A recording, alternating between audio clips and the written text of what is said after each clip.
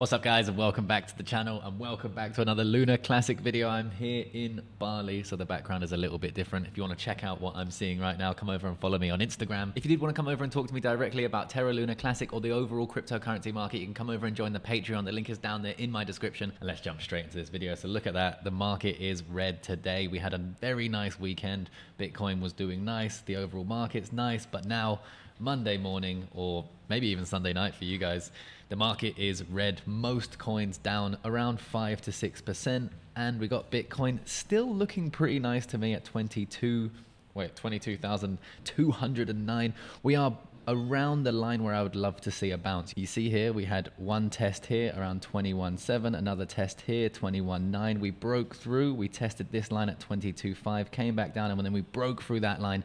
So where we are right now would be a nice little retest zone, but we do have a very big week coming this week. So it's gonna affect the market a lot depending on what's gonna happen. And of course, that will affect Lunar Classic a lot. Heading over to the crypto coin market cap, we can see we are still above that $1 trillion mark, but Terra Classic right now down almost 2%. But as you know, the overall market is down 6%. So this is good news for Terra Classic, right? If a lot of other bigger cryptos are down 6%, it's nice to see that people aren't selling off as much in Terra Classic. We have the volume though down to 53 million, which is much, much lower than where we were before. If this sort of volume was to stay, it would take many, many years for this burn to actually do really anything to the price. So please keep that in mind if you're expecting 10 cents, a dollar, even 1 cent anytime soon. It most likely will not happen unless the market moves back into another bull run.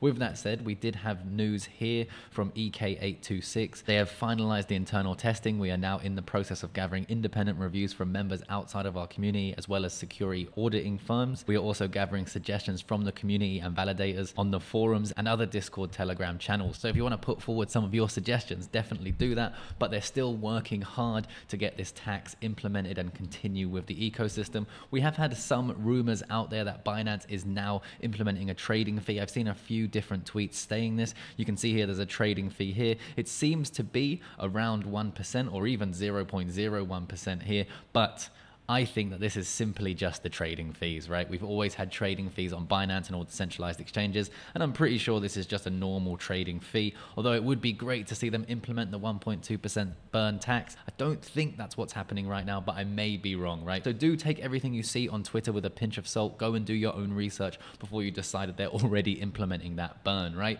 So the things that we have this week to look out for that are gonna affect the market. First of all, we got the dollar currency index. We had a little bit of a pullback. This is where we saw a little bit of a bounce in the market. When the DXY starts to pull back, the crypto market, stocks and shares seem to bounce. As you know, when the market trends downwards, when the DXY trends downwards, we get bull markets, right? But now the DXY seems to be having a little bounce again, which won't be good for the market. So that's one thing to watch. Next of all, of course, we have the Fed is likely to stick to a 75% basis point hike. We're going to find out about this week. So very important. If this is worse than expected, of course, it's going to be bad for the market, bad for Lunar Classic. And then we also this month will find out whether or not we're in a recession on the 28th of July. So this week is going to be huge for the crypto markets. Expect it to be super volatile. If the market overall goes down, if Bitcoin goes down, this will definitely 100%, in my opinion, affect Terra Classic. So do please pay attention. If you are investing into this dollar cost average, go slowly. Don't bet everything on one thing. Don't keep all your eggs in one basket. And do, like I said, take everything you see on Twitter with a pinch of salt, because it's not all facts, right? So that's what I'm here to give you guys, both sides of the coin, give you a clear understanding of what I think is going on. Hopefully you like that. Smash the like button, hit the subscribe, and I'll see you in the next one.